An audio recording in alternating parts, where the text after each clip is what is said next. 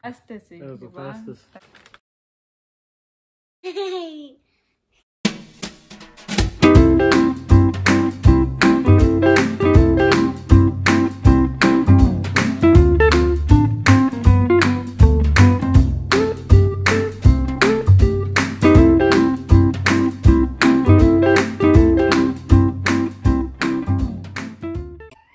Part 3. Part 3.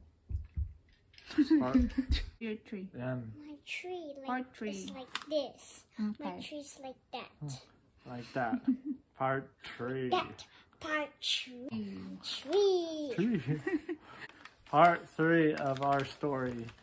Our marriage life and family life. Okay. So we wanted to refilm this because there was a few things we had missed in the last video that we had filmed for you.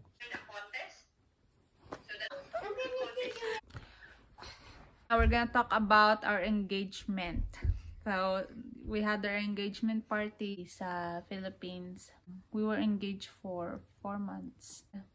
We were married the same year as 2014 of October, but ang original plan namin was to get married in the Philippines, but we had 2 choices. There's the spousal visa, which would take about a year of processing, and the fiancé visa, it was only 3 to 6 months, so we did the fiancé visa. So we did the fiancé visa kasi mas mabilis siya, and we want to be together as soon as possible. Kasi a long distance relationship is not easy, hindi siya madali. Sa mga naka-experience or currently in a long distance relationship ngayon, just keep the faith, and you might not be with your loved ones right now, but God has a plan and His timing is always perfect. So I went to the Philippines during Joana's interview at the embassy and went there for her interview, and it was kind of an interesting experience being at the embassy. But after we went through all the process and Joana was approved, then we spent a little time there at the Philippines, and then we had bought airplane tickets to fly back. And when we flew back to Idaho, we had some friends and family waiting for us there at the Boise airport. Some really good friends. Kuya Dennis and Ate Lorna. I know that they watch our channel, so kumusta? Kamusta? I know you're watching! I know you're watching. We applied for tourist visas for my parents. And the idea of applying for tourist visas for her mom and dad was so that way they could come and attend our wedding. And we sent all the information to prove that they were coming for our wedding and they would be going back. But unfortunately, didn't happen. Yeah, they got denied, so... And we had actually, because originally we had had our wedding set for about September. But then, because we were waiting to see if they were been approved, and once they were approved, we would try to get them over here so they could visit. But after they were denied, it's just kind of just sad feeling that they weren't able to be here for our wedding. So on the day of our wedding, my dad was walking around during our wedding with my iPad that I had got back in high school, and he was using it via Skype with her family back in the Philippines, so that way they could watch our wedding. So we had someone ask us a question. Sabi niya, how did Ty accept my past? Is that correct?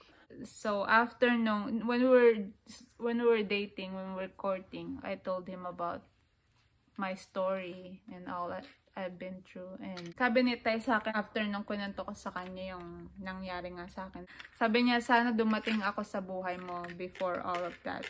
Para hindi na daw nangyari sa akin yun. In English, sabi niya. So I told her, after she had told me what she had went through, I had told her that I wish that I could have been there before all of that happened. But sometimes God puts experiences in our lives that we may not understand at the time when we go through them, but sometimes those things happen in our lives is what makes us stronger. And so and wiser and knowledgeable about why our parents tell us, why our parents try to teach us what's right and what's wrong. And growing up, I know both me and Joanna have had our rebellious stages in our life where we feel like we know what's best for ourselves, but yet parents truly do know what's best for their children for the most part, because there's always situations where we put ourselves in situations that we get ourselves into trouble, and we need our parents there to help guide us through, because most of the time parents have already gone through similar situations, and they are there to teach us and train us to be aware of that kind of stuff. So we need to listen. Amen. Thought of the day. So on our first 2 years of our marriage, we had arguments and Misunderstandings. Ty has always been the one that's always kind and understanding. What? Ayaw mo. Ty has always been the one that's very understanding, and siya yung nagsusorry first kahit na ako yung mali. God knows exactly what I needed in my life. After nung traumatic experience ko, I struggled with a lot of anxiety and depression. But God has been helping me recover and heal. One of the things that I told myself in the situations when we would have an argument, disagreement, misunderstanding, I always told myself that I need to be on an understanding basis, whether I was right or whether I was wrong. I always told myself that first thing is I need to keep my feelings under control and not try to be angry or sad, but just try to keep my emotions under control, because we both are learning to understand each other. And I know that if we both just get upset at each other and we don't communicate and don't really come together and say, maybe I'm sorry, it's a good way to start out, that it'll make things harder for our relationship. So the best thing to do is start out with just, whether if you're right, whether if you're wrong, just go up and say sorry, because that is the best way to start it off. Because if you can both stop and think about from another perspective instead of just your own, which was one of the things that I tried to do in the situation, was to think from my wife's perspective, so that way I have a better understanding of where she's coming from, because then we can build our relationship together instead of trying to build it against each other. Because marriage is a team effort. Yeah, marriage is a team effort. And you gotta give up self and be more of a Bunyan. You gotta give up your selfish desires and think more of the other person. Try to out-love each other, in a sense. It's one of the counseling books that we both read, and was you need to outlove the person that you're in your relationship with. Not necessarily try to compete. You need to compete in loving each other, but yet give that time to No. Time to know. So we have a few advices before getting married. I And these are our tips. just One. got 0. We got 0. We got 4. 4 tips. One is talk about the financial stuffs. Like, ano ba? Your financial Status.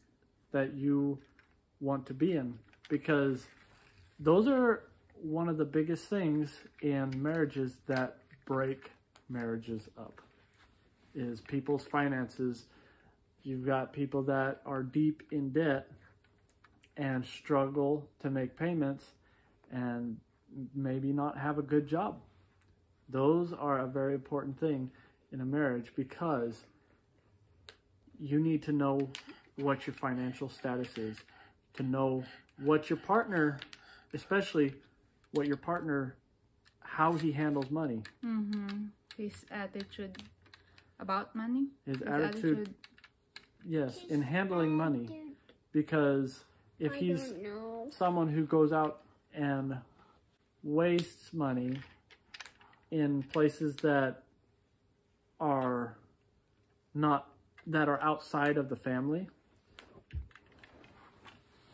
you need to start considering your relationship.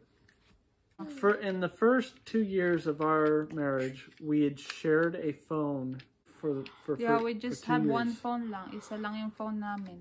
And Ty goes to work. He has the phone, and sometimes I would have the phone. Not me. So I could talk to my family. Not me. Ano not me? Not me. Wala kang phone, no? Kasi Yes. baby ka pa. Just girls, and when you're old, you can have a phone. So we talk about that financial stuffs before. Well, when we were dating, and when we were dating, we were both thrifty in a sense on a lot of the things that we would buy. number 2 is you need to talk about your beliefs, So as a Christian, that's one of my standards, is to date or court a Christian man. So this is just my opinion, but kasi if you have different beliefs, you are not spiritually aligned and equally yoked. It can hurt your relationship. But the good news is you can pray for your spouse. You can pray for each other. But it is not your job to change him or her. It's the Lord's job. It's the Holy Spirit's job. That is one of the very important things to do as a couple, is to sit down and study, talk about your beliefs, and then refer back to the Bible and see if it's a biblical belief. And this is if you're a Christian. And yeah, if you're a Christian. And those that are Christian, we base all our belief on what the Bible says. Okay, number 3. You need to talk about your plans as a couple, as a married couple, if you want to start a family, to have kids, how many kids you want to have. Just one. Just one? Yes. You don't want to have any more? Yes. Daddy and mommy wants more. You can have more. Gotta have at least 10. 10. Oh no, that will be so lot. How about 12? That's a long time. We'll just, how about 3? 3 lang. We can have 3 more. Okay, we can pray to Jesus to give us 3 more. Okay, let's pray to Jesus. Lord Jesus, thank you for this birthday gift. Lord, I ask you that we want 3 boys, and thank you for that. Amen. What's 3 boys? 3 boys. I want 3 boys. You want to talk about what you have as far as plans for the future, because you want to be able to share those same feelings. You want to know whether if you want to have a family or not, whether if you want to have lots of kids or few kids.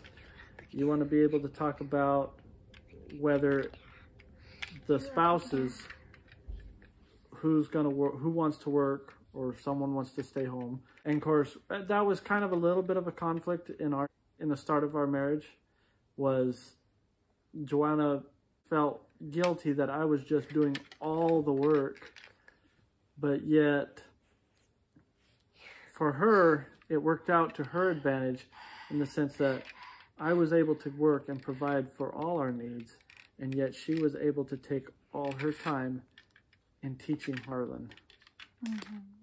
Best job ever. And our last tip is to pray for each other. Pray for your relationship and ask God if getting married is His will for your life. So, looking back through my life, I was looking at all these careers, yung architecture nga, and to be a flight attendant or to work on a cruise, and I just realized He's preparing me for this life, to be a homemaker, to be a housewife and a mother. And I think that's why that opportunity came, that when I went to that all-girls school where I was trained to do housekeeping, cooking, baking, and all that. She's a good cook. And so I have a stove too, and I cook some strawberries and raspberries. oh, cook oh, And then I cut some vegetables and shut up. I cooked some Salad. tea and soup, and it's really, really yummy. Yummy. And see, not only that, with Joanna, the Lord, had a leading in for her calling as far as what kind of degree, what kind of education she was needing. And He also did the same for me, because after graduating high school, I was considering, college, where I wanted to go, what I wanted to be. I loved the work that I did from growing up doing hiking trails, but I really had a strong passion for music, and I was really considering being a music teacher or something in the teaching field, but I'm not that great of a teacher. But I could have completely went to become a music teacher, accumulated lots of debt just going to college for that. Whereas growing up with the work that I have grown up with, I stuck with it and eventually bought into it. And, with the work I had, I was able to provide all the money that was needed for our family and save up so that way we could grow. Truly, the Lord has plans for each and every one of us. And sabi nga sa Jeremiah 29:11, "For I know the plans I have for you. Plans to prosper you and not to harm you. Plans to give you hope in the future." And that verse, it's not just for us. It's also for you. If you're in that situation right now that you don't really know what you to do, or you're in a position where you don't know where to go, stop and pray, because it helps. Because the Lord definitely has plans that He'll lead you and show you in a way, but you've got to also be open to listening. Yeah, and His plans are better than ours. And every time you look at me, just listen. Ganda. Ganda. Yeah, because He knows us. Proverbs, Psalm 139. I encourage you guys to read that. That's my favorite chapter in the Bible, the Psalm 139. Basahin nyo. Basahin nyo. Basahin nyo. Basahin nyo. Basahin nyo.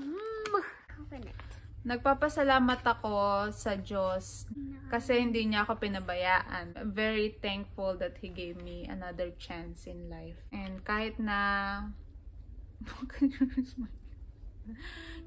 ilang beses akong nagkamali, hindi Siya tumigil sa pagmamahal sa akin, and I'm very thankful for that. I'm thankful for a God that loves me and gave His only Son to die for my sins. And die for my sins. So I can be a new creation. And the new creation is The old has gone, the new has come. 2017. May 2017 was when our lives Completely changed. Forever. That's when Harlan was born. forever. I don't Harlan. That's when you were born, May 2017. Yeah. Having Harlan really changed our marriage, because now that instead of thinking about each other, we had one more person we had to think about. Yeah. When you have your own child, and every time you look at him, you see almost the exact same thing of what yourself was when you were little. And it's almost like, in a sense, payback for the experiences you give in your own parents. And I know I've seen a lot of myself in Harlan growing up. The temper, the emotional dealings. It's helped us grow emotionally, spiritually, and physically in training Harlan how to be a tough boy. And training him to be a child of Christ. For the glory of God, for His kingdom. A light in a dark world. Pagod na ako. After we had Harlan, when he was born, it's just, for me, I think I became more mature. I think. I can't. It helps us be more cautious in what we do, because now we know that having a younger mind in our family, he's always watching us and what we do and what we say, and he learns those things. So as parents, we've learned that we need to be very careful in the things that we do, say, because he's always watching us. To be a good example. And we need to be a good example for him, so that way he in return will be a good example for others around him as he grows up. Okay, I think that's it. I think that's pretty good. Thank you for watching. Thank you for watching. And then don't forget to remember that Jesus loves you and Jesus is coming soon. Amen. Amen. And then thank you. Bye-bye. Bye-bye. Don't forget to subscribe and like. And push the bell. Push the bell. Ding, ding, ding, ding, ding. Thank you for watching Thank our you vlog. for watching.